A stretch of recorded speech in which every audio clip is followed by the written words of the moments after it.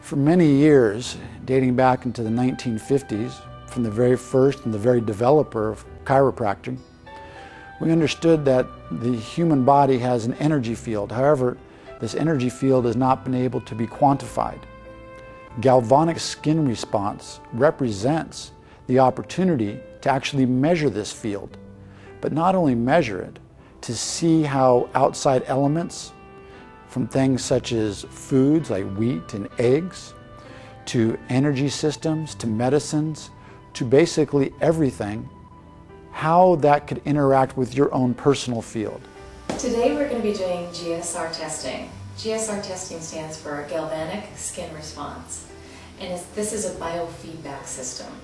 So galvanic skin response means that your hand will be on this hand cradle, and you'll be getting impulses through the hand cradle, as well as the hand cradle receiving impulses from you through the skin. So the impulses that are going in and returning mean that it's a biofeedback system. So all you have to do is put your hand on the hand cradle, and what we're going to do is 2 steps. The first step is that we're going to get a stress protocol on you. So we're going to be giving you impulses, electromagnetic impulses, and we're going to get feedback from your body about reading the meridians of the body, the vertebrae. We can look at the teeth, and we can look at the organs.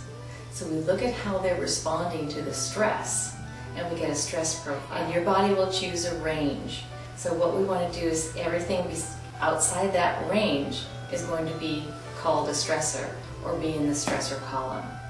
And then the second part of the test is that we will find balancers, whether it be nutritional, homeopathic, could be an herbal, a combination of homeopathic.